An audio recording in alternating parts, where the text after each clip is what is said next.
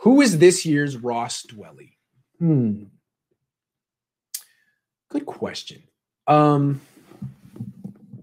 This year's Ross Dwelley.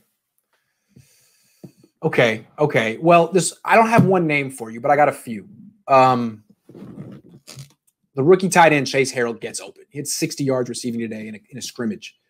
He beat Jason Verrett, who broke up a pass for Jordan Reed. Chase Harold, they use him a lot like they use Kittle, in the sense that the staple play in the Niners offense is the play action bootleg where the tight end runs underneath the offensive line and he's wide open and he catches the ball in the flat and runs upfield.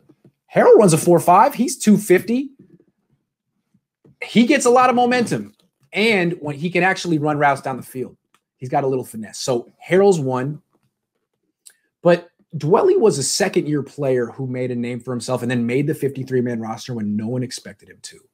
So in that sense, the player who's a second-year guy who could make the roster when no one expects him to, not an undrafted free agent who's exceeded expectations that it's going to make the practice squad, I'm going to say Kevin Givens. No one's talking about Kevin Givens. I believe it's his second year in the league. He played a little bit with the Niners last year, but mostly was a practice squad guy like Ross Dwelley. And when you watch him in one-on-ones, Kevin Givens, I say Chris Givens, Kevin Givens. When you watch him in one-on-ones, he's better than Solomon Thomas. He's better than Kentavious Street. He's better than Javon Kinlaw. The only interior rushers who are better than Kevin Givens in practice are DJ Jones and Eric Armstead. So, they're never going to make Kevin Givens available at the media, at the podium. I've never talked to him. I don't know what he looks like, but I've seen him play. Number 90.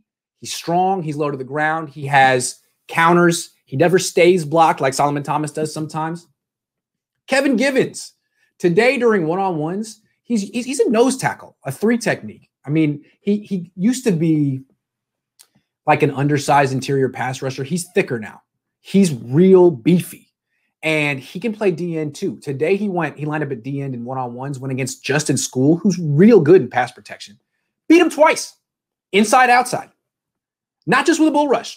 With actual moves at D-end. Solomon Thomas couldn't do that. Solomon Thomas could not beat Justin School. Wouldn't happen. Kevin Givens made it look easy today. And School's no pushover. He's no slouch. So that's a great question. I'm going with Kevin Givens, who no one's ever heard of, except for Brian Baldinger. He pointed him out last year, and he was right.